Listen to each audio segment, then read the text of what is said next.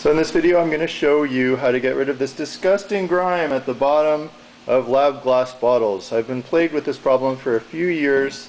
This is acetaminophen, which if you store in a bottle as a solution turns this dark crusty brown. Soap doesn't work, bleach doesn't work, hydrogen peroxide doesn't help, but I found a way to get rid of this stuff quite nicely. Okay, so the first thing you need to do is get a hold of a bunch of BBs. So BBs are readily available from the hardware store or Amazon. They're really cheap. They're maybe 1,000 BBs you can pick up for less than $10 sometimes. And you want to load the BBs into the bottle. So here we go. Okay, so then it's quite simple.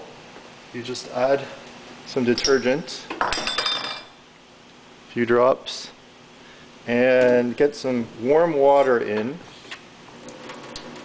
There we go. Some of the BBs fell in the sink. Don't want that to clog up the sink. Get some warm water and fill it about a quarter of the way full, or a third. There we go. So these BBs are going to do the hard work for us. And you just swirl them around.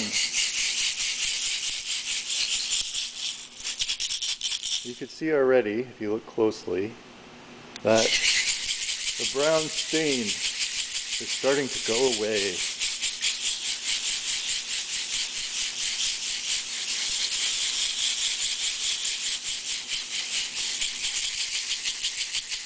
It's nice to recover these bottles because they're expensive, and it's a shame to not be able to use them because they're all stained and gross. There we go.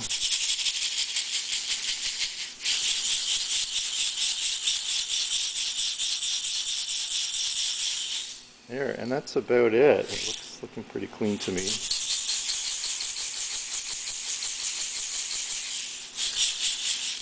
And now, I'm actually just going to pour this in the next bottle to be clean, or you could pour it back into the sieve and recover the BBs.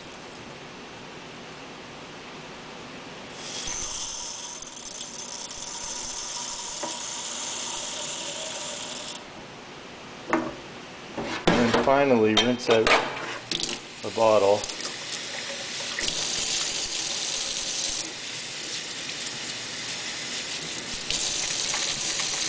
Get rid of the soap.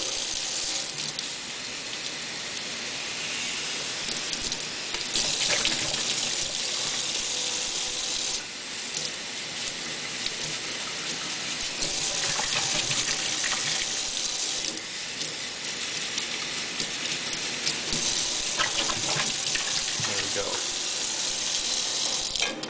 Now, have a look at that. Clean and gorgeous and ready to be reused. So these glass media bottles are really difficult to clean, and the brush is just not going to do the job like that. And so I highly recommend using BBs, which happen to be a hobby of mine, shooting BB guns, and now I've found a use for all of these leftover BBs. And there they are. Alright, I hope this helps somebody.